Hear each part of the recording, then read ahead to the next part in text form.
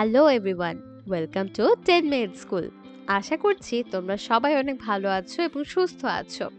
বন্ধুরা, আজকের ক্লাসে আমরা ইংলিশ ফর টুডে বইয়ের ইউনিট 11 এর lesson 1 renewable energy sources part 1 পড়ব। তাহলে চলো আজকের ক্লাসটি শুরু করা যাক। দেখো বন্ধুরা, এখানে কি লেখা আছে।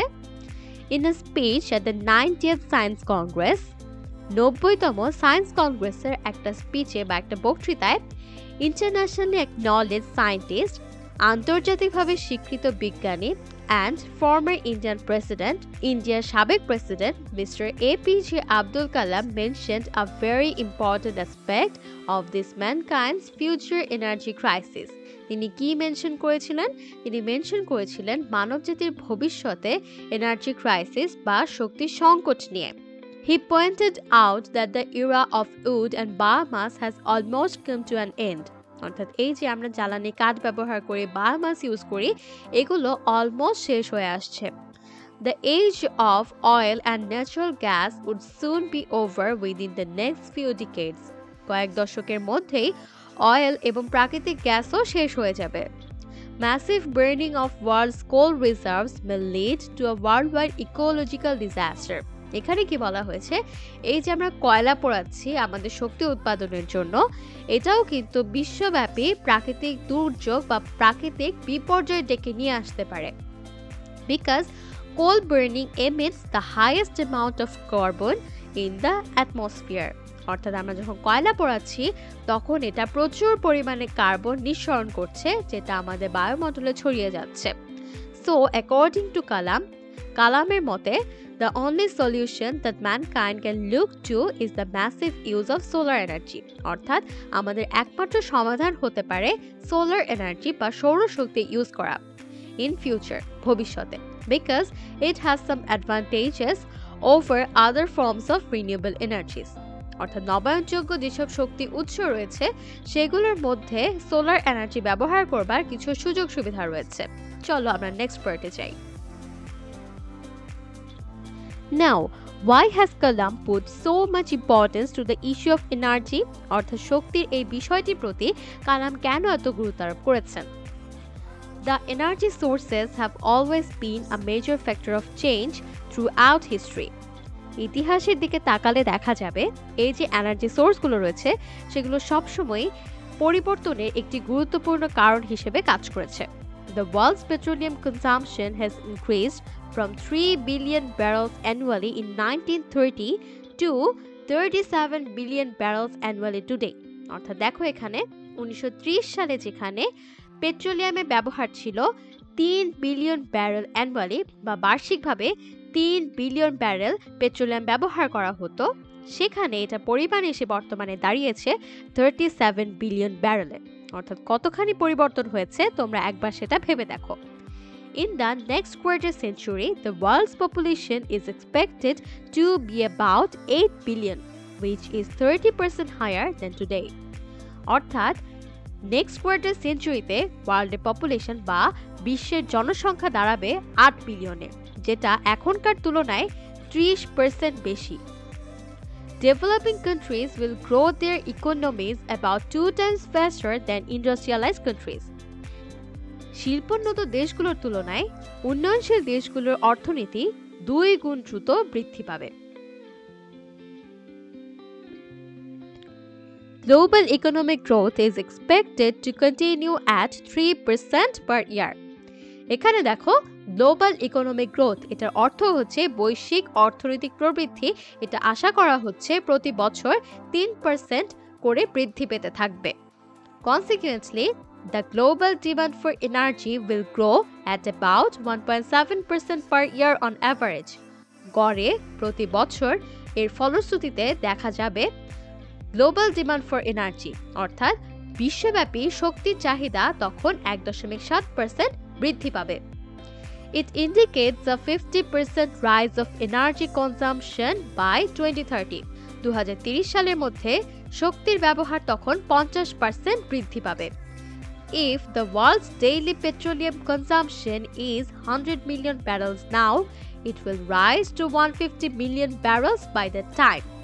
অর্থাৎ সারা বিশ্বব্যাপী ডেইলি পেট্রোলিয়ামের কনজাম্পশন বা প্রতিদিন পেট্রোলিয়ামের ব্যবহার যদি 100 মিলিয়ন ব্যারেল হয় এখন, এটা 2030 সালের মধ্যে তখন এসে দাঁড়াবে 150 million ব্যারেলে। The present reserve of hydrocarbon energy resources is limited, and it will not be sufficient to meet the future energy challenges of the world. এখানে কি বলা হচ্ছে দেখো, এই যে হাইড্রোকার্বন এনার্জি সোর্সগুলো আমরা ইউজ করি, এগুলো লিমিটেড বা এগুলো সীমিত। ভবিষ্যতে শক্তির যে চাহিদা রয়েছে সেটি পূরণ করবার জন্য এটি যথেষ্ট নয়। Hence, leading industrial countries have taken initiatives to use alternative energy sources, mainly known as green or renewable energy sources. এই কারণে পৃথিবীর লিডিং ইন্ডাস্ট্রিয়াল কান্ট্রি বা যেগুলো নেতৃস্থানীয় শিল্পোন্নত দেশ রয়েছে সেগুলো এখন কি করছে, তারা এই উদ্যোগটা নিয়েছে বিকল্প শক্তির উৎস তারা এখন ব্যবহার করবে, যেগুলোকে বলা হচ্ছে গ্রিন এনার্জি অথবা renewable energy source. The bottom line of Kalam's speech indicates the concern of mankind in the 21st century. অর্থাৎ 21 শতকে মানবজাতির জন্য যে একটা উদ্বেগের বিষয় রয়েছে, কালামের স্পিচে সর্বশেষ লাইনটি সেটির প্রতি ইঙ্গিত দিচ্ছে। এখন চলো বন্ধুরা আমরা কিছু কোয়েশ্চেন সলভ করবার ট্রাই করি। আমরা এতক্ষণ যে অংশটা পড়ে আসলাম সেখান থেকে আমরা এই কোয়েশ্চেনগুলো সলভ করবার ট্রাই করব। এখানে দেখো কিছু শর্ট কোয়েশ্চেন্স আছে। First question, what is the scientist Kalam concerned about? Scientist কালাম কোন বিষয়টা নিয়ে চিন্তিত সেটা কোয়েশ্চেনে জানতে চাওয়া হয়েছে। আমরা কিন্তু উত্তরটা একটু আগেই দেখে এসেছি, সেটা হচ্ছে এই যে আমাদের পৃথিবীতে আমরা যে এনার্জি সোর্সগুলো ইউজ করি সেগুলো যে একটা লিমিটেশন রয়েছে বা সেগুলো যে খুবই লিমিটেড, সেগুলো সীমিত পরিমাণে আছে আমাদের পৃথিবীতে, এটা নিয়ে কিন্তু তিনি অত্যন্ত কনসার্ন ছিলেন। নেক্সট কোয়েশ্চেনটা দেখো, Why do you think the massive burning of coal may lead to an ecological disaster? তুমি কেন মনে করো এই যে আমরা এত কয়লা পোড়াচ্ছি সেটা ইকোলজিক্যাল ডিজাস্টার বা প্রাকৃতিক বিপর্যয় ডেকে আনতে পারে?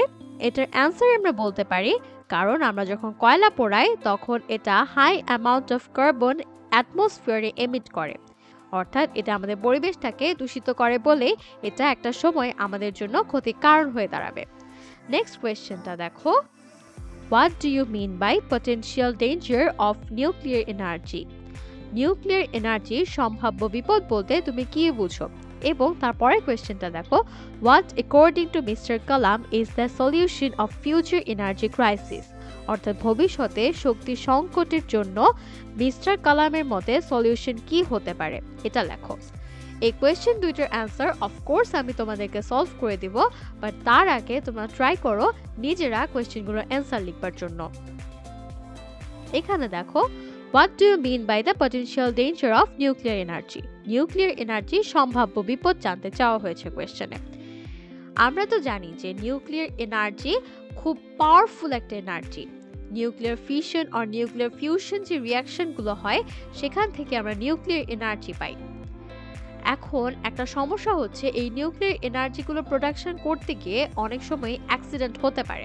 তোমরা যদি হিরোশিমা নাগাসাকির কথা শুনে থাকো যেখানে পারমাণবিক বোমার বিস্ফোরণ হয়েছিল, অথবা চেরনোবিল অ্যাক্সিডেন্টের কথা তোমরা যদি শুনে থাকো, তোমাদের এটা জানার কথা যে অনেক বছর ধরে সেখানে কিন্তু মানুষ বসবাস করতে পারেনি, সেখানে কোনো ফসল হতো না, সেখানে বসবাসের কোনো অবস্থাই ছিল না। এইটাই আমি এখানে লিখেছি, the potential danger of nuclear energy is the possibility of bringing danger two nature. Nuclear energy is powerful, nuclear energy শক্তিশালী, but it may cause accidents which will have negative impact on environment. আমাদের পরিবেশের জন্য এটা ক্ষতির কারণ হয়ে দেখা যেতে পারে। এরপরে কোয়েশ্চেনটা দেখো, What according to Mr. Kalam is the solution of future energy crisis? অর্থাৎ ভবিষ্যতে শক্তির যে সংকট দেখা দিবে সেটার সমাধান কি হতে পারে? সেটা সমাধান হতে পারে আমরা একটু আগে দেখে এসেছি সোলার এনার্জি ব্যবহার, অর্থাৎ সৌরশক্তি ব্যবহারের মাধ্যমে আমরা এই এনার্জি ক্রাইসিসটা কাটিয়ে উঠতে পারি। এরপরে দেখো তোমাদের জন্য একটা হোমওয়ার্ক আমি এখানে রেখে দিয়েছি। Why does Mr. Kalam put so much importance on the issue of energy?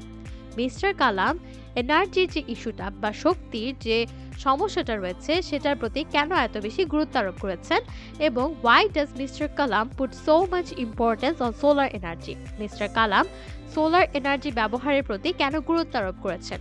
এই দুইটা কোয়েশ্চেনের অ্যান্সার তোমরা তোমাদের খাতায় লিখে ফেলবে এবং অবশ্যই আমাকে জানিয়ে দেবে কমেন্ট সেকশনে। তাহলে বন্ধুরা, আজকে ক্লাসটি শেষ করছি এখানেই। এর পরের ক্লাসে তোমাদের সঙ্গে আবারও দেখা হচ্ছে। সেই পর্যন্ত তোমরা সবাই ভালো থেকো, সুস্থ থেকো। আমার সাথে এতক্ষণ থাকবার জন্য তোমাদের সবাইকে অসংখ্য ধন্যবাদ।